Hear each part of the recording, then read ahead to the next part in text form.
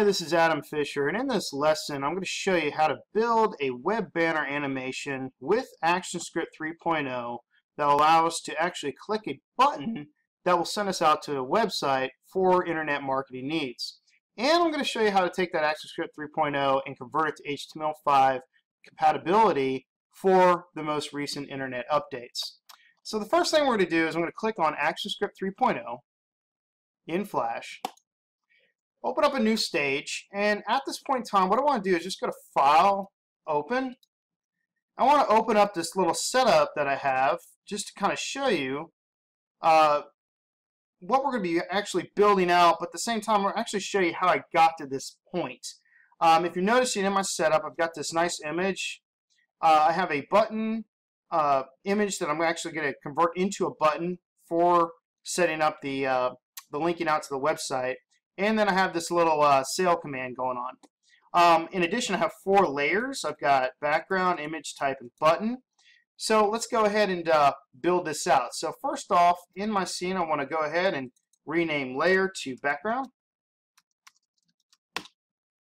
And the next one I believe I had was, image. So I'm going to click on the little icon here, the new layer, and I'm going to double click and name this image. And then I'm going to create a new layer. I'm going to name this one type.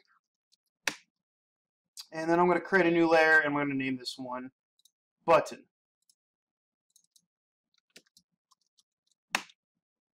Perfect. Okay, looking at the web banner aspect ratio specifications here. These are the most commonly used right now. The leaderboard 728 by 90 is very often used, in addition to the skyscraper 120 by 600. Pick the pop under 720 by 300. This one's used for movie advertising, so new movies that are about to be released and come out. This one is extremely popular for that. But all these are very frequently used right now throughout the internet, and you'll find them across various and multiple websites. For this lesson, I'm going to do the pop under, the 720 by 300. So in Flash, once you've set up your new document here with your layers, I'm going to basically left click in the dark gray area outside stage in order to activate properties, and make sure you're under the properties menu here. And under these properties, if you're noticing, I have the size specification. So I'm going to match that size specification to 720 by 300. I'm going to left click to open up the box. I'm going to type in 720 by 300. Hit enter, lock them in, perfect. Alright, looking at our scene here, I have this nice image for advertising, so I'm going to actually import that at this point in time. And if you remember what we learned prior, you basically go to File, Import, and I'm going to import to library. I'm going to track it down, and notice I have it called Gap Image here, and click OK. Open. And then I actually have to click on the Library tab, and you notice that it's now in our project. So background layer, first, let's go ahead and select it. And on the background layer, I want to create this random rectangle that's going to be used for the stop command. So have that layer selected, go over to rectangle, make sure rectangle tool is selected. I'm just going to do a random black here. And I'm going to click and drag. I'm going to create this rectangle that's going to go outside my aspect ratio.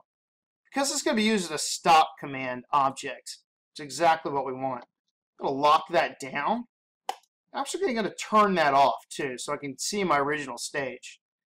I'm going to select the image layer, and I'm going to use the selection tool. I'm going to select this image, click and drag, and drop it on stage. And you're noticing this image does not actually match up to my aspect ratio specifications. That's an easy fix. I can click the transform tool, and I can hold shift and just click and drag one of the corners, stretch it out. And then I can use the arrow keys on my keyboard just to kind of move it around. At any time, if I want, I can just turn this off and turn it back on and make sure it is actually fitting exact how I want it to my stage. I want to move it over just a little bit more. Perfect. All right, I'm going to lock that down. Going back to my setup project here. Looks like I got a click here icon, which is going to become a button. for the viewer to click on and send out to another website. That is on the actual button layer. And then I've got a type layer, which is our command. So it says sale at the Gap this weekend 50% off. Let's go and do that first. So I'm going to select my type layer, and on that layer I want to build my command. So I'm going to click on the text tool. I'm going to make sure it's the color I want. I'm going to go with black. And then in order to create type in Flash, you have to click and drag to create a type box. And then I'm going to type in sale at the Gap this weekend, 50% off everything. So I'll type in sale at the Gap this weekend, 50% off everything. All right, now if your text drops down to another line by accident, with the text tool still open, you can just hover the little control handles here, click and drag, stretch it out, and you'll notice that it fits to what you're looking for. I can use it for the other side too. Punch it in. I'll go ahead and grab the selectional tool. Locks it in. And even with the selection tool activated, you can do the same thing. I can just hover over the little control handles, drag them in, and notice how it modifies it. Okay? Perfect. Make sure this is actually going to fit my selected area here. Let's see. I probably need to scale this down a little bit. In order to do so, we can do one or two things. I can double click, get back on my text, click and drag, and just select all my text and bring the font size down a little bit. Or I can actually have the selectional tool activated, move it around a little bit, then grab the transform tool, hold shift, and click and drag one of the corners, and it just kind of scales it down. Nice. There we go. Now I'm a big fan of using what's called impact text. So if I double click, get back inside there, click and drag, and highlight all this. Under the Properties tab, you're noticing with that selected, I have my font family here. I like using impact. That's one of my favorites. And you can modify the size further. The format, I'm using center. You got spacing margins and all kinds of things. All right, I'm going to go in and create my button now. So select the button layer in order to do that. If you're noticing my setup example here, I've got this rectangle with the click here. So on the button layer, I'm going to select rectangle, choose the color I want first, say that dark blue. I'm going to click and drag it out. And then after doing that, I'm going to grab the type tool. Again, select the color I want. Hold it from properties this time. Same applies. Click and drag. Create a text box. Type in. Click here. It dropped down, so I'll hover over the edge. Drag it out. Grab the selectional tool. Perfect. Transform tool. Hold shift. Click and drag one of the corners. Scale it down. Drop it into place. That looks really good. Just like my setup. Perfect. I'll close this out because now we're all back to square one, how we want it. Alright, at this point in time, let's see, I'm going to unlock my layers. I'm going to go ahead and file save this as example.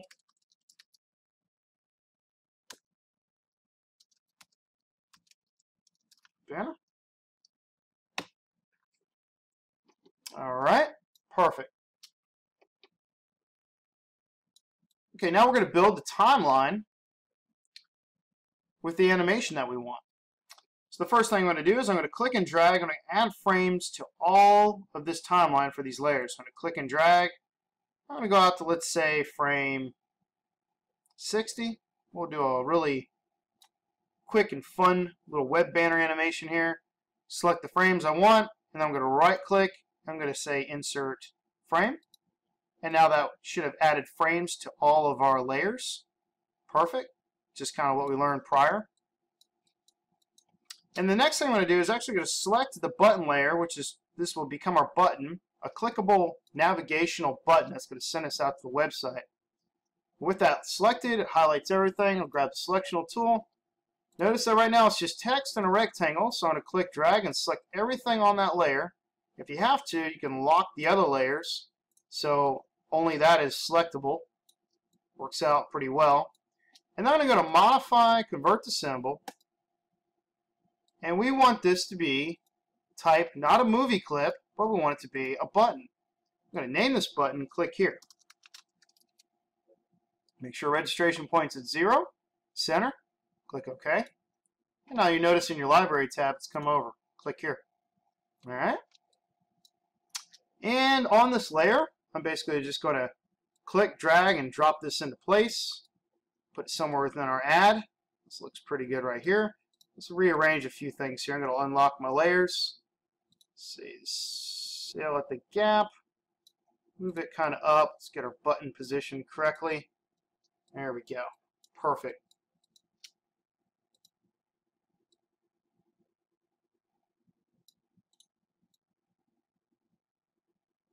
Okay. I'm going to grab the text. I need to actually make this into a movie clip because I want this to be animated. Anything that's animated has to be a movie clip in Flash. I'm going to have this text actually slide in and end up right here. So with that layer selected, again, I can lock my other layers to avoid selecting any other elements in my scene. With that selected, I'll go to Modify, Convert to Symbol. I change this to a movie clip. I'm going to name this Text Animation. That sounds pretty good. Registration point's at center, 0. Click OK. And now my text animation movie clip is created. That's on stage. What I'll do is, let's say at frame 1, I want it outside my scene. So at keyframe 1 for that layer, I'll grab the transform tool, click and drag, and if I hold shift, I can move parallel. Place it outside. And then let's say at frame 30, it slides in. Neat little animation. I'll select 30. I'll right click, insert keyframe, and then I'll click and drag and hold shift and move it into my scene here. That means everything from 29 to 1, the text is in place here, outside the aspect ratio, outside frame, until it gets to 30. It jumps. I'll then click and drag across all my frame range, release my click, have that area selected, all those frames, right click, and say Create Classic Tween. Move my playhead forward from 1, and now you notice that all the frames in between have become animated, understanding how to do that little slide. Perfect. We'll call that our animation. Okay, perfect. So at this point in time, let's do the breakdown. This is my button, which the viewer will click on and will navigate out to a website that basically represents what this animated banner is advertising. Let's look at the action script. Here's the action script. You're looking at the code below. Import Flash events. Here's the instance name. It is an event listener. Here's the function. And if you notice, here is the web address. Most importantly about this action script is it ends with a closing bracket. I want to make sure that I'm clicking and dragging to highlight all the code, even from the bracket. I've had many students in the past, they fail to recognize the bracket. Click and drag from import to bracket. I'm going to go Control-C, or I can right-click and go copy. And in Flash, I want to actually paste this action script onto the keyframe. So if I select the very first keyframe for button on the frame 1, I'm going to go to Window, Actions, and inside the Actions menu, I'm going to left-click and make sure the cursor is flashing, go Control-V, or right-click and go to Paste. And I'll paste in the action script. If you're noticing, it appears just like this. It's a little color coordinated. So I've got the web address being green. I've got the event listener as blue, Flash events as blue, import as purple, and function as purple. Most importantly is the instance name, which is right here, button 1. If you're looking right here on the layer, the keyframe now has a little A, and that represents that actions or an action script has been applied to that keyframe for that layer. Go left click on the keyframe, make sure we got it activated. I'm actually going to left click now on the object that's on stage. I want to left click and make sure this object's selected. If I click on the object, you're going to notice that under the Properties tab, there's an instance name. I'm going to go back into my actions, a left click. If you accidentally closed out your action window, remember, highlight that keyframe, just select the keyframe, go Window, Actions, get back in there, left click and drag, button 1. I'm going to go Control C, or I can right click and go Copy. I'm going to left click on the button on stage, under its properties, you notice instance name, I'm going to left click. Now I'm going to go Control V or right click and paste in its instance name. It has to have an instance name that corresponds to the action script. Close this out. Alright, now for the stop command. Running a stop command is very simple. It's just this code right here. However, in Flash, let's set it up first. Background. If you can recall, we created a background rectangle that's going to be used to run the stop command. So the first thing I'm going to do is I'm going to scroll to frame 60. I'm going to select the very last frame of the background layer, right click and insert a keyframe. Once the keyframe is added, I'm going to go to Window, Actions, and inside the Actions menu, I'm going to click drag and select Stop, open close parentheses, semicolon, Control C or right click and go to Copy. Back in Flash, in the Actions menu, left click with the cursor flashing, go Control V or right click and paste. And now we'll run a stop command on the very last keyframe of the background layer. Close out Actions, and that completes the ActionScript 3 setup process. In order to test our web banner animation, I can go to File, Publish Settings. Inside here, I want to make sure my JPEG quality is 100. We're going to make sure that we have Flash checked. You don't need to have other formats checked. These are really not needed. Make sure Flash SWF is checked. Click on the little folder icon. When you find the place you want to save it out to, name it accordingly. Hit Save. In order for the button to work, you're going to have to switch from local files only to access network only. You must make sure you make this change in order for the ActionScript to actually work. And then basically all you got to do is just click Publish. It's that fast because it compresses it to kilobytes. In your submenu, just click OK. And now you should be able to locate inside that folder where you sent it out to. It looks just like this. Named how you named it. It's an SWF movie. And the icon looks like this, a little flash icon. Again, it's an SWF. Plays in the Shockwave player. That's what SWF stands for. Double click it, open it up. It should run. Perfect. But when I click the button, notice that it does not shoot us out to the web page.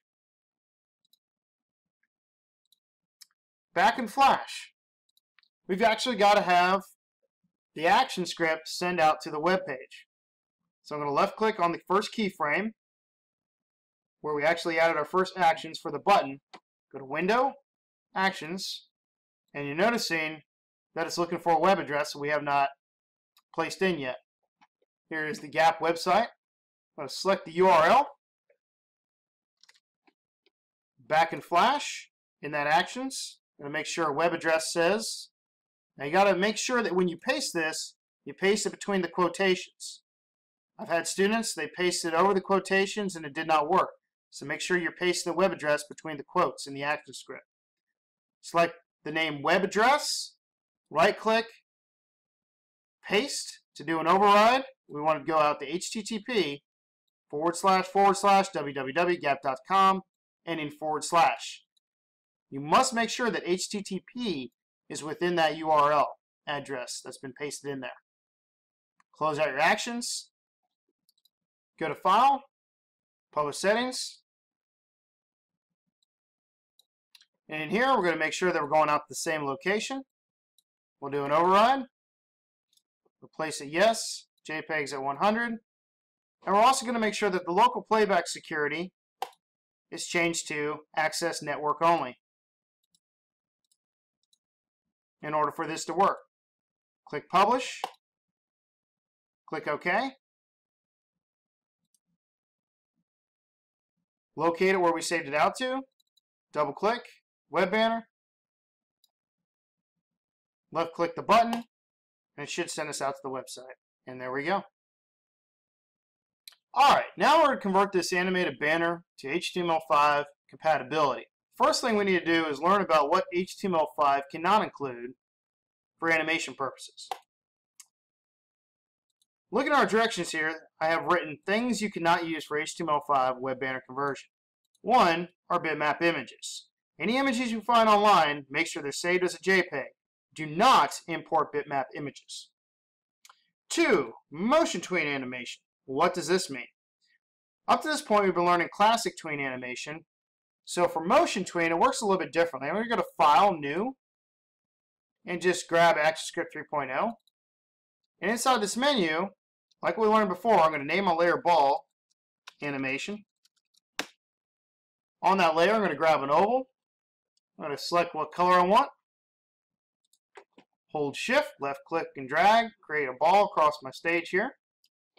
As soon as I do that, I'm going to grab my selectional tool, make sure my object is selected, go to Modify, Convert to Symbol. I'm going to name this ball.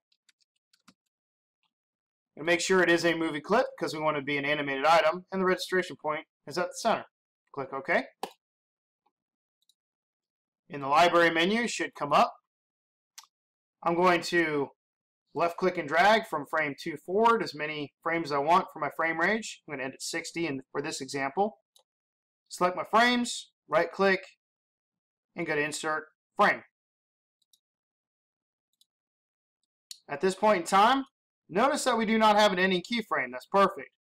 The first thing you do, unlike classic tween where we selected the frame we wanted to end with and then keyframe, we don't have to do that in this case.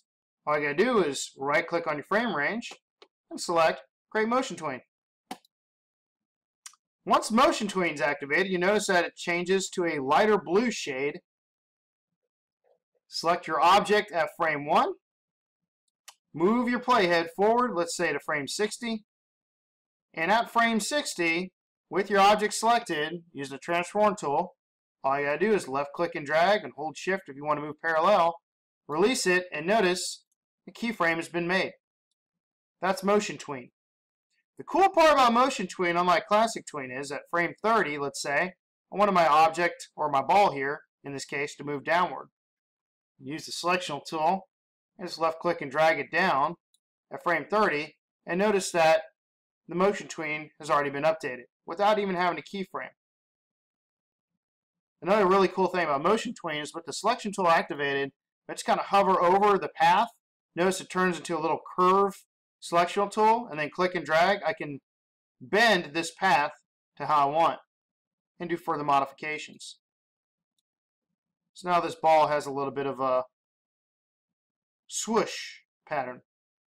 At frame 60, I can say have it selected without even having to keyframe. Use the Transform tool, hold Shift, click and drag one of the corners. Can make it bigger, hence I can maybe position it right about here. And now it looks like it's coming actually more into the foreground. This is motion tween. This is how motion tween works. The only disadvantage is it does not work for HTML5 properties. So we cannot use this animation or this type of animation and animation setup when we're doing HTML5 conversion for a web banner. But at least you know how motion tween animation works. I want to close this out, and I don't want to save it. So we cannot use motion tween animation. We can only use the classic tween animation, which is what we have set up here for the web banner. And large button encompassing the entire resolution with the 0% alpha. What does that mean exactly? Well, I've had students in the past use this trick many times, but it does not work for HTML5. Let's go ahead and take this action script just to show you an example of what I'm talking about. Click, drag, select this action script. I'm going to go ahead and delete my button layer, create a new layer, name it button.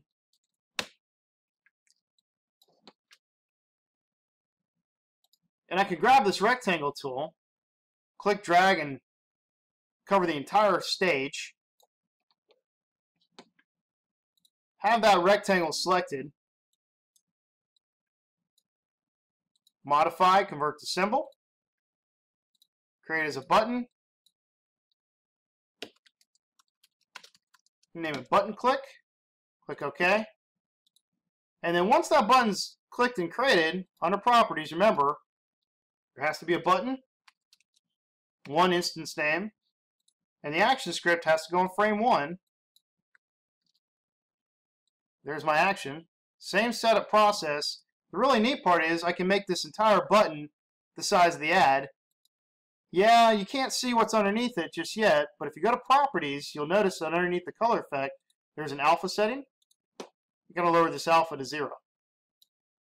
The button's created, it shows through, and the entire ad is a click area. However, for HTML5 purposes, this cannot be created. There has to be a button to click on. Okay, so now that you understand what we cannot use for HTML5 and what we cannot use for this lesson, but these are some neat tricks. If you were actually creating a web animated banner for advertising and you didn't need it to be HTML5, you can use these tricks to your advantage. Back in Flash. Now that everything is set up properly and you understand what we can and cannot use for HTML5, this setup is exactly what you can use for HTML5 purposes before we do the conversion process. To convert to HTML5, the first thing you want to do is you want to go to Command, Convert to Other Document Formats, and inside the submenu, HTML5 Canvas, click the Browse tab.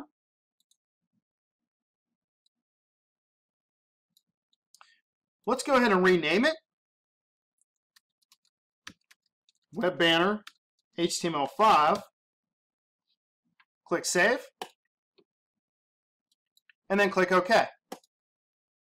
Once the conversion process happens, you should see a little successful message that appears at the bottom in your Output tab. Go back and click at Timeline tab and roll out what we've already created prior.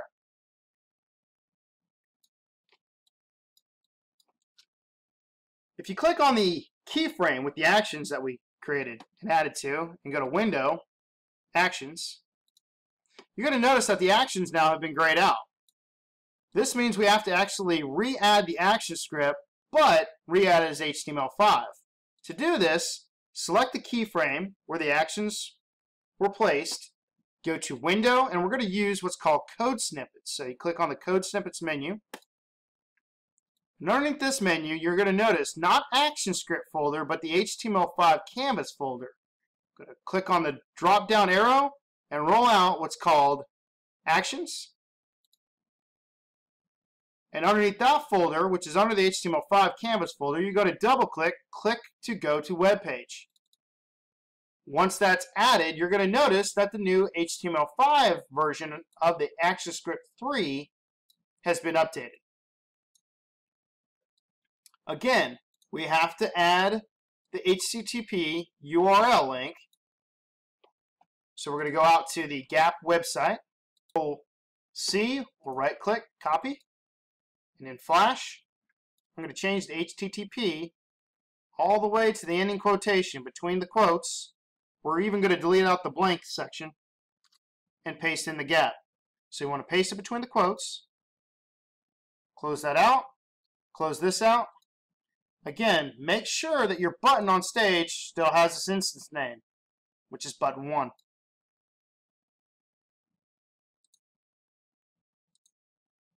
Okay, now running the HTML5 stop command.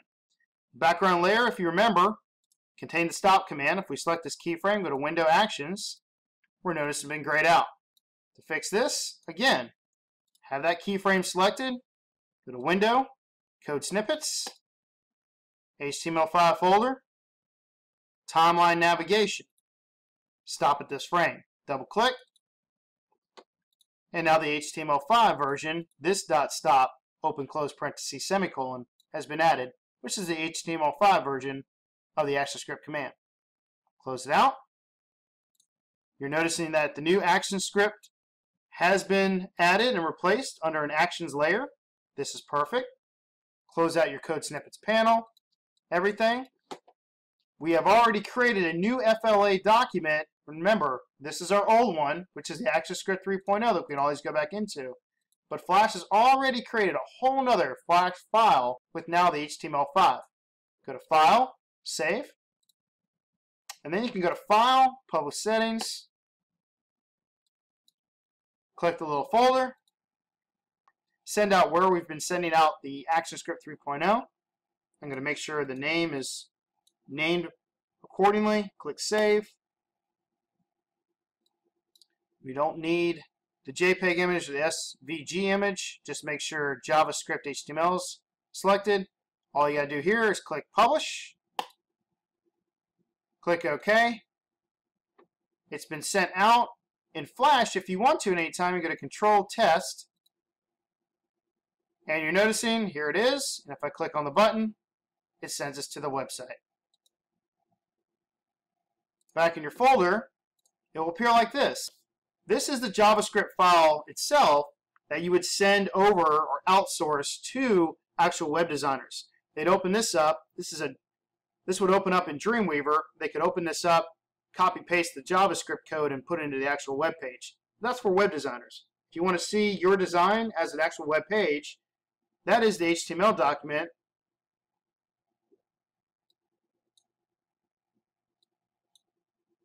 Chrome HTML document, or whatever your browser is, double click it, will come up as the actual web page. You'll see it animated. If you click the button here, again, sends us out to the website.